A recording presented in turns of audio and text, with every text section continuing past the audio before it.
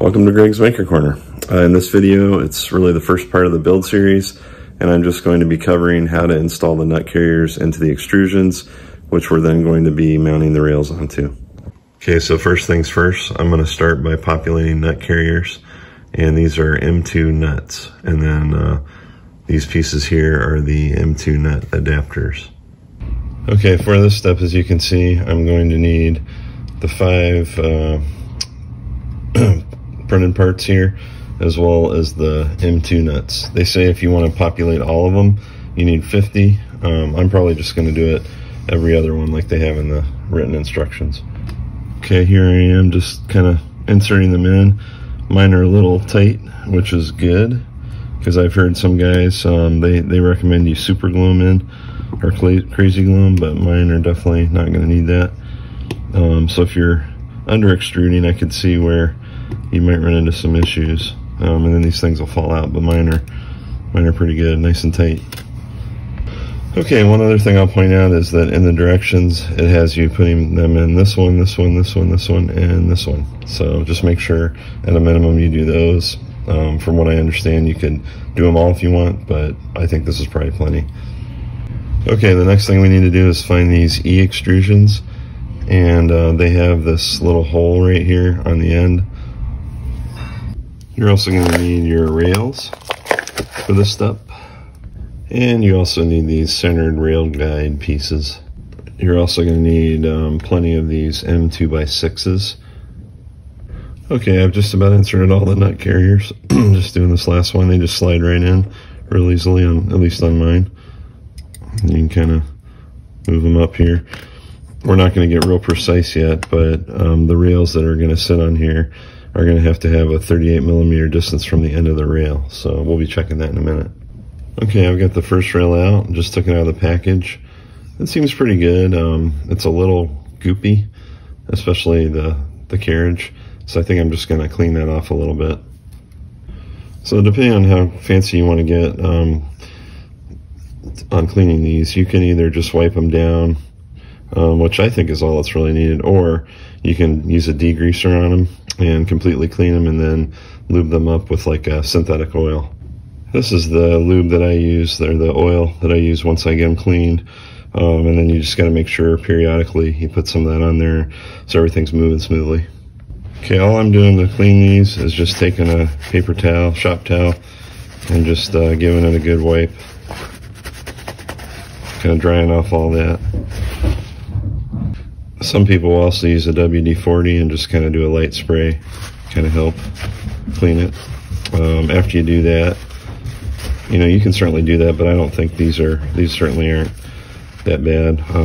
That protective layer, or that the grease that's just there is more of a protective coating, but it's not really that heavy. It was just a little heavier on the carriage itself, so I'm not concerned about that. Everything moves real freely. Okay, one of my rails had a little bit of a rough spot right in here, so I'm going to clean this one a little more thoroughly, and I'm gonna go ahead and lube all of them as well. I'm using this Goo Gone. This is actually a pretty good degreaser, so I happen to use this for a lot of stuff, and it works pretty well. So after putting this on and just drying it with a towel, things are a lot better. And it's moving more freely, so I think I would recommend using some kind of a cleaner or degreaser on these. All right, all I'm doing here is I've got the guides in place. I've still got the rail on, or the carriage on, and I'm just basically screwing things in. The other thing that I did before I started screwing things down is I also measured this real carefully to make sure there's 38mm between the edge of the rail and the edge of the aluminum extrusion. The other thing I'm doing is for each screw, I'm going to put a little bit of this blue foam gel. It's basically like a Loctite, so you just put a little bit on the tip there before you screw it in. Kind of helps keep it from loosening up during the vibrations. In the past, I've also used blue Loctite, but apparently blue Loctite is problematic with the ABS parts, and there's a chemical in there that can loosen it up or just eat away the ABS. And here's a good technique. If you have a magnetic screwdriver, you can just kind of dip it in there, get a little bit on there. That's probably a little bit too much, but just wipe away, just so you get just a little bit of it on there. Don't need a whole lot. And then just screw it in. Okay, I've got the first one done. I'm going to move the rail guides to the next one and basically rinse and repeat.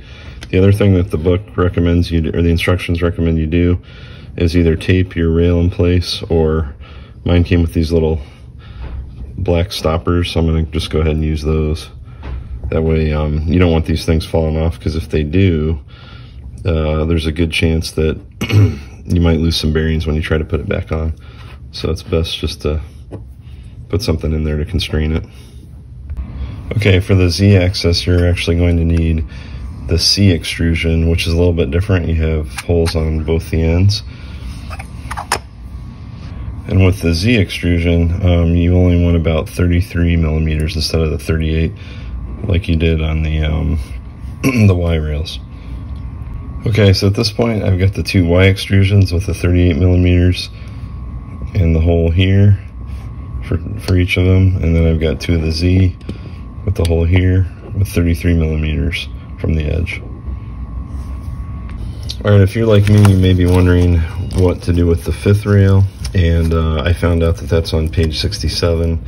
It's actually going to be used for the X-axis, and it's going to use the A extrusion, which doesn't have any holes or anything in it. So that's going to come up later, so don't worry about that extra nut carrier that you've still got. You'll be using that in a future step.